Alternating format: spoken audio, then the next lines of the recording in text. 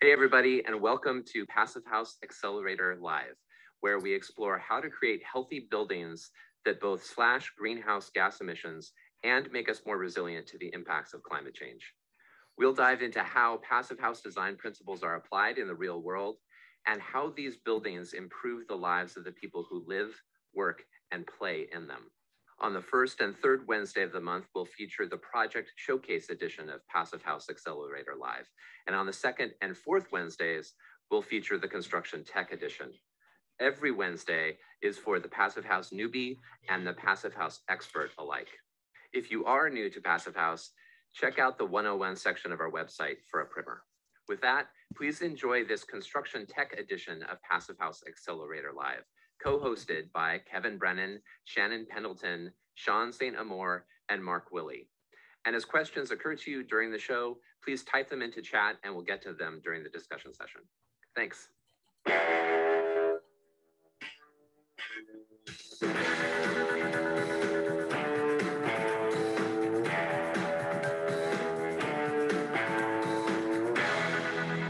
Here we go. Buckle in. You got to listen to me for a little bit, but there'll be a little bit of interaction. So we're talking about how to not put a pin in it.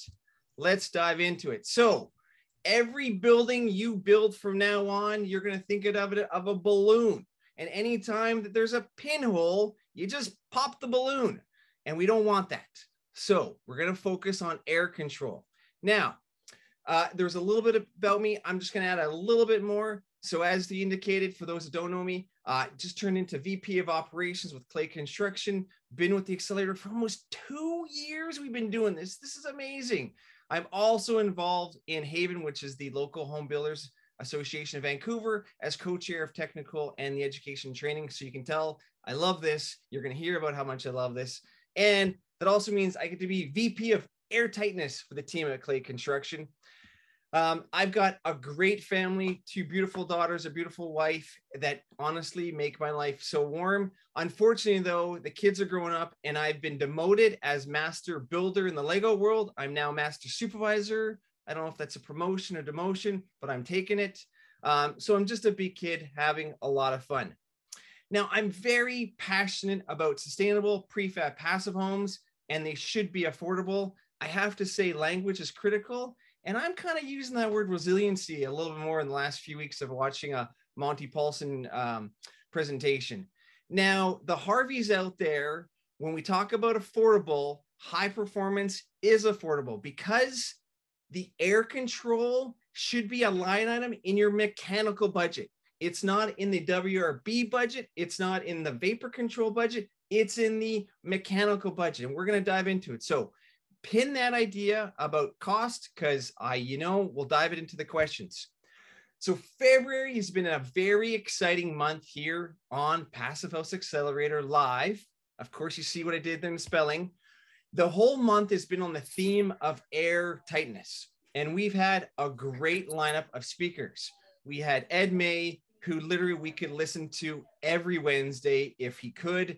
And he gave us great 10 tips. I really like how he defined planning, building, and testing in terms of airtightness.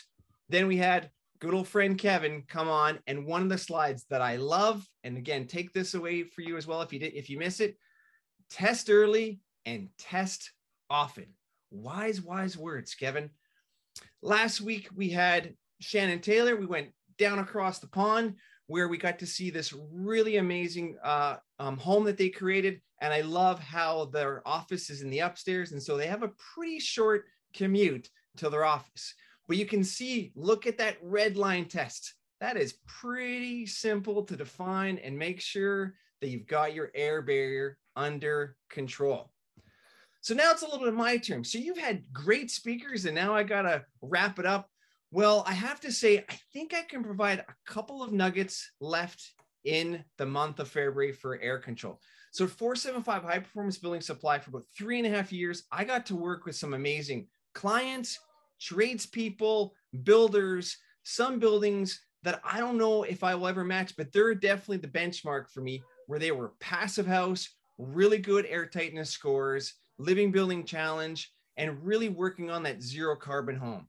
Really exciting things. And so I've been able to learn a few things that I want to share. And as Mike said, I will share with you all of what I have all day long, because we need to scale this big time. So take all this information and let's run, folks, because we know that if we can measure what we're doing, we are then able, isn't that the best retro photo ever of a blower door?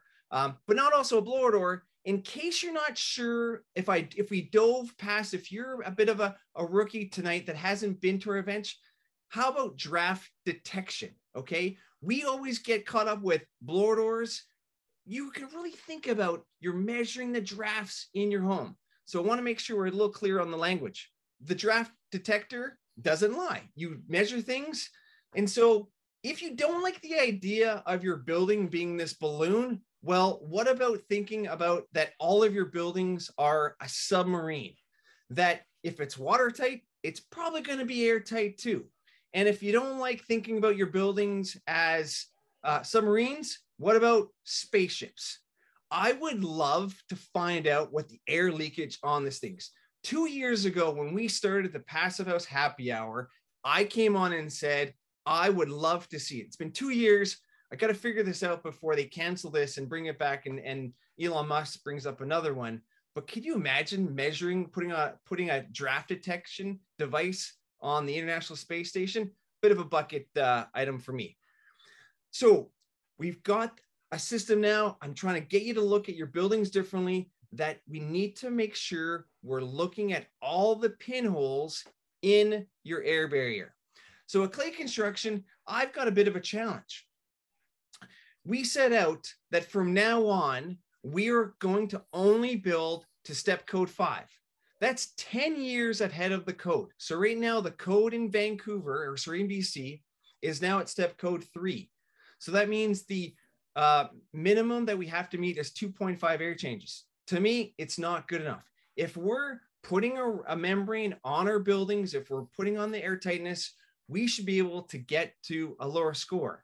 Now, this is a building that we got to work on. It's at mid-construction, already hovering around 1, and we're going to fine tune it because I'm competitive. And so 1 is what we need to be in 10 years. So we are future-proofing our homes today.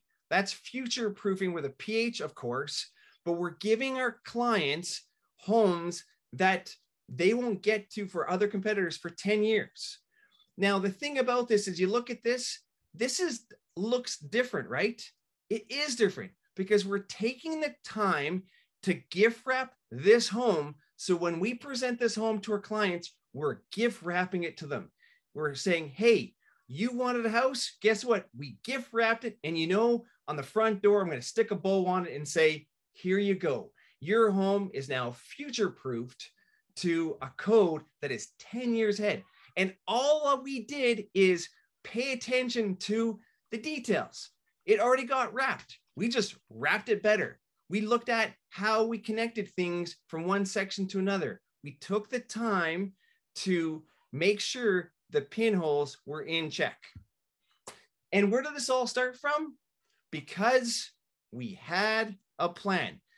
Now, here's the one thing you should have, folks, for today. If you take away one thing, it's this. Because if you've been following along on our construction tech, we've always talked about mentors. Many years ago, when I got involved in this, James J was really working hard with the City of Vancouver builders to figure out what is going on with builders and managing air tightness. And about 5 years ago, the average air tightness in Vancouver was 4.4. Next year, 4.1. The next year, they implemented some new bylaws to the code. It was minimum 3.5. It's now 2.5. But this gentleman trained most builders in Vancouver, and he wasn't maybe as nice. He's maybe a little hard around the edges. But guess what? When you heard, what is your plan? What is your plan? What is your plan? What is your plan? I'll say it again, folks. What is your plan? You left that arena knowing that you had a plan. So this is where we're going to take a little stop, because today we're going to do something we've never done on any of the Passive Accelerator events. We're going to make a pledge. We're all going to say, I will always have an air barrier strategy. In a couple seconds, you're going to unmute and we're all going to say this together. We're going to have a pledge that all of you, the 92 of you that are here, I guess 91, you will from now on always build a building with an air barrier strategy. Okay, folks, undo your mute and let's say this together on the count of 3. 1, 2, 3. I will always have an air barrier strategy.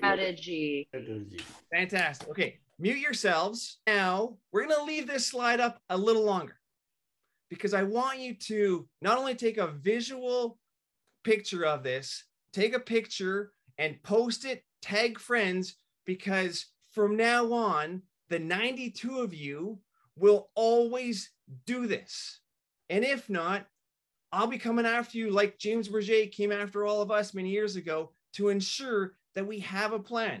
So you can take your mental photo.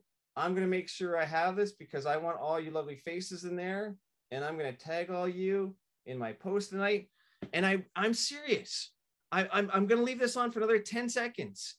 From now on, I've thrown the Kool-Aid at you to make sure every building you do, you have an air barrier strategy. And the reason this is so important is because when we first look at buildings, the first thing we do from a design standpoint in order of importance is we manage water. And so this is a point where I want you to think of Bruce Lee. So Bruce Lee, if you remember this quote, he says, "Be water, my friend." And of course, he spelled friend wrong. Oh, whoever's unmuted, we'll just have to mute you. This is the point where when we're designing our buildings, we want to make sure the key thing is keeping bulk water out of our buildings. And so bulk water is a design issue. We can take care of that out front. The vapor control is a design issue as well. We can take care of that. We can design for it.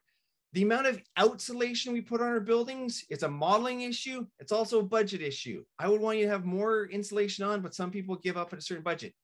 The air control, however, is a builder issue. This is something that you can do horribly wrong and maybe get a 10, or you can dial it in with a plan and get control of it. So all of you builders out there, this is where you can take control of your buildings. And when you look at it, when I said, hey, the air control is in your mechanical budget, it is, because we're talking heating and cooling right now. We're not talking about how, the membranes and how the building's wrapped. That's separate. Right now, we're talking about the heating and cooling device. And this particular item is now quickly driving your heating and cooling costs, but more importantly, comfort. So I actually really think that the membranes and tape community should change and remove the Swiss and German and Italian labels and put WRB, air barrier, the testing that's required for the building envelope, and then literally write comfort, energy efficiency, health, resiliency, durability. Because if you walked up to a building and it was white with Tyvek or a really cool color and said comfort, healthy, resiliency, which one would you buy? Because that's the material we're doing when we put on our product and we take the time and effort to dial this in. And you can see the numbers here going from 5, 3, 1.5, 0.6. And remember, this is Wolfgang Feist's home that he's been had for 30 years, air tests every 5 years, and it's been hovering around the 0.22. And he's making it look real good. So again, this is the certified passive house, great numbers. So now that I've got this whole concept now about how the air control is, we can now look at things. We can break down, like, okay, Shaun, I get air control is really important. I get that you've dumped it into the mechanical budget. I can wrap my head around how to put this and make it work, but how do I do it? Well, now there's 4 main areas that we need to identify of how we can work on making sure that our plan will work out in the performance. So we have the subgrade to above grade connections, wall to daylighting, wall to ceiling, and penetrations. And so even out of the 4, you'd be like, okay, Shaun, those are 4. I don't quite get how to connect those. Where should I start? Well, we'll break it down again. We're going to start in the penetration section, the pipe and cables, because we're going to want to eliminate the biggest hole in your air barrier. Now, this is actually a good penetration. This is the HRV that you want, but there are many other penetrations in your envelope that you want to get rid of. You want to get rid of some of the mechanical ones. The steel pipes, if they're not sealed properly, they're leaking, they're not efficient. You want to get rid of your bathroom fans. You want to get rid of your dryer ducts. You might even want to get rid of your hood fan. And I know that's going to come up in the questions, but if you like to have a hood fan, then you invest in mechanical damper to make sure when it closes off, it's nice and tight and actually helps out your air barrier. So we're now eliminating our 8-inch holes, our 6 inches holes, our 4-inch holes, and now we're getting down to pinholes. We're getting down to little things. And when we look at part of our plan of getting to zero carbon, we're probably going to electrify a lot of the equipment we're using. And by electrifying the units, guess what? The ductless dryer you're putting in, guess what? That 4-inch or 6-inch duct, gone. The hood fan, gone. The fresh air machine is replacing all of those leaky bathroom fans going out. So pretty quickly, by you making some decisions up front, you're actually helping out your air barrier strategy. And we're getting down to the pinholes that we want to eliminate. So let's talk about penetrations and materials to use and how to make it work. So again, breaking down for you, we're like, okay, Shaun, I have 3 choices here. Which one's the best one? I'm going to tell you. The first one you want to use, go to a lumber store, buy yourself a 2-foot by 100-foot roll of rubber, EPDM gaskets that you now can use. If for some reason you're organized, which hopefully you will, you could buy gaskets on the market. Otherwise, you're using tape, and tape is expensive. So you want to look at some more affordable options. Now, we talk about mock-ups in a little bit. You know I love a mock-up. Well, this case, I really like jigs. And so here is a jig that you could create that you literally have the roll of rubber, a knife, and the jig sitting on the shelf when your trades come and say, hey, I have a penetration that I need to cover. Now, this is an older jig. We just decided to create a new jig because, you know, things get older. But you can see now how quickly that gasket on the left goes around the pipe. Pretty simple. You can see each hole on that jig is either 1/2 inch or 3/4 inch smaller. So when you cut it out and you go over the pipe that is there, you can see that really nice seal. You can tape it or you can leave it, but now you've got 4 sides of the square. You can easily tape and make sure you're there. This guy's happy with his brand new jig. Works really well. Again, my good friend Norm did this on his project. Look at these really good detailed gaskets he did and the connections. Norm, bravo, love it. Had to include you in this. So now that we've got the penetrations and the pipes all figured out, now we have about 200 penetrations in our envelope, which are, anybody guess?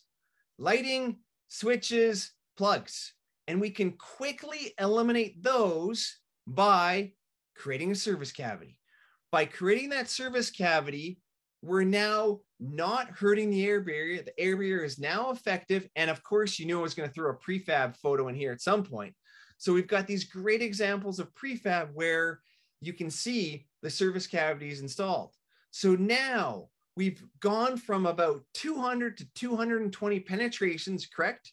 Because you think about in all of our lovely top floors now in our bedrooms, we've got anywhere from 4 to 8 pot lights. You add that up in all the different rooms, you got a lot of pot lights that are affecting. Now, if you can't do, a service cavity, what you could do from all your scrap plywood on your job sites is make light boxes where your cans can sit in, but now your plywood box is air sealed in the corners. You can either use tape or liquid applied air barrier or sealants to make sure this is done. And of course, when we've got our electrical cords going through, what's the rule? 1 wire through the hole once only, so you can properly tape and seal it. So now you've got your lights, they're contained, they're within the air barrier, and now you're dealing with about a dozen. And so we talk about a dozen, we know those dozens are going to be your HRV exhaust supply, a couple of hose bibs, probably in the front door, you're going to have maybe a camera, a doorbell, a light, and a couple other lights. So all of a sudden we went from 200 down to a dozen. And so now we can look at those pinholes because the scope of work is reduced by making sure the air barrier is on the outside of these devices. Now, here's a really cool option too, is if you can't put a service cavity in your roof, you could actually order a different type of truss system. So how this truss system works is you can have it 2 or 3 feet coming on the sides to make sure you can get the right amount of insulation on the upper slopes. But now you have the little cavity where you could put in your lighting, and it's on the interior side of your air barrier. Truss companies now are considering this. If you're not sure, reach out to your local truss manufacturer. Be surprised of how they can make this work for you, so you can get the insulation you need on the ends, but also make sure that you can have a really cool air barrier strategy. Now, what did I just talk about? The wire? Again, one wire through the membrane, tape it, seal it, and you're off to the races. Now, I wanted to create a penetration schedule, but you know what? Somehow the universe works out well. I know Prudence, when she did her presentation a year ago, has a really good penetration schedule, but I just found this out this week. Energy Star actually has this thermal bypass inspection checklist that I'm hoping someone will throw into the chat. Again, I'm giving away stuff all day long. Now, I thought this was fantastic. Yeah, my good old friend Stephen Basic says, why don't you have a checklist in 3D? Because then everybody can see where all of the issues are. Now, you could take this to pretty much anybody and say, there's the penetration in the air barrier. We should be able to fix that. I love this. It's such a great thing. Hopefully more of you will adopt this in your buildings, because it's pretty clear of entering the building, if you have this posted, where these issues are going to be. Okay, so I just dealt with penetrations. The next thing is daylighting in the windows, because in a typical house, you're probably going to have 20 to 25 windows. And guess where the pinholes are? They're going to happen in the corners, because what happens in the corners? It's a tough part to either seal with rod and caulk or with tape. And so typically you're going to have 4 pinholes. So that's an area where you want to make sure you get the right tool to get it done. Now, depending on your window, you might have brackets coming in, and you want to make sure those are properly taped off and sealed as well, because right on the little edges, you've got pinholes. So we've gone through 200 penetrations. We've got air sealed now. We've got 25 windows. We've now airtight. We're getting down to the little ones where we're looking at either the concrete to wood connection, because we've got different materials, and that one's a little bit more difficult compared to wall to ceiling, because that's just typically, you know, wood to wood, or it's the same material. So that's why there's a difference in the methodology there with that. I love a good mock-up, and you can see here again how they're able to tape up the edges to make sure it's carefully done, and you can see the metal clips, how those are properly taped. And again, good friend Norm, look at this job here in Philly where he's able to do a really nice taping job and making sure that those high performance windows, again, difference too between code-based windows and high performance windows of how they're air sealed, but the issue of connecting the window to our air barrier membranes and tapes and sheathings or liquid applied materials needs to be dealt with. And typically you're going to see pinholes in the corner if you're not taking the time to finesse that corner. So yeah, so membranes or whatever material you're using to wrap it, again, as long as you're taping it or making sure those connections are there, it can get done, because you can see for the most part, that whole building is covered in membrane. Now you've got, you know, the tape seams that need to be taken care of, but for the most part, it is covered. Now, one of my favorite photos, look at this nicely gift wrap home that's going to go to the clients. I don't know about this, but I have literally thought, you know, you could put a bow on this and you know the clients are getting that gift wrap home. If you had to take away something from today, you can either just give them something where it's nicely wrapped and might be flapping in the wind, or you can wrap it and say, clients, I'm giving you a present. a high performance home where I took the cost of the extra stuff and put it in mechanical. I was able to reduce some of the other mechanical needs. And the best part too is the air barrier materials are passive. They don't have mechanical parts working. They're going to last, and they've been tested to last 50, 75, 100 plus years, where some of those mechanical pieces only last in 25. You might have to change it out 4 times. And if we're looking at building homes that are longer than 100 plus years, we're talking 200 plus years. On the Accelerator, we had one in Portland where they're talking about a 500-year-old building, and it's wrapped nicely. So food for thought. Now, another little connection detail just to inquire, because we've seen a lot on the build show, is using caulking or sealants to be able to connect from concrete to the bottom of your sills, connecting to the plywood. So again, you've got some air barrier continuity between that connection point. Now to kind of wrap things up, you know I love a mock-up. The mock-up is so great. The reason it's so great is here's a mock-up for a project. It's one window. On this multifamily project, they got about 80 windows. Copy and paste times 80. Copy and paste 10 times. You do all the details, show everybody, make sure it's there so everyone who enters the site knows this project is acting differently, it's working in high performance, and this is how you achieve it. And so every time they go through their walls, you're seeing this carry through. You can even have a complex one. This is one that we did recently at a project when I was with 475, where we had to go through the different details. Mock-ups are so critical for just reviewing things. And again, if it's messy, it's an opportunity to learn, because if you fail, you're giving yourself a chance to learn. So when you do a mock-up, fail hard, fail again, so that you can learn, you can implement the right strategy and succeed and accelerate. So to wrap things up here, what is your plan? What is your plan? What is your plan? I want you to go to your team tomorrow and start talking about your plan and work towards, hey, we've never done an air barrier, or so we've never done a draft detection on our project. So you know what? We're going to do one.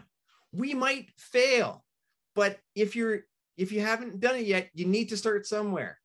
And I typically say is once you've been able to do once, work towards your passive house level of airtightness. If you fail on the way, you're making improvements. You're doing better than code. You're doing better than other people. You're giving yourself a competitive advantage in the marketplace. And the more you do it, the more affordable you get. You use less tapes. You'll get more resilient with the performance and the steps.